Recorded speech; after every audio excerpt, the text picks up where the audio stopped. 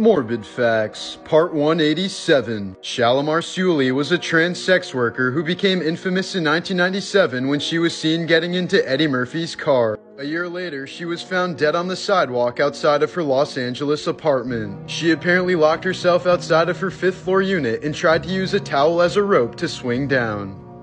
From the 1940s through the 70s, many Ivy League campuses including Yale, Harvard, and Princeton required all incoming freshmen to have nude photos taken of them. Administrators claimed it was to gauge the rate of diseases like rickets and scoliosis, but many believe the true reason behind them was much creepier. Most of the photos have since been destroyed, but thousands of them still remain in the Smithsonian's possession. Until 2001, workers in Disneyland had to wear communal underwear while in character because normal undies would bunch up and become visible. But after several outbreaks of pubic lice, Disney finally agreed to let their employees wear their own underwear.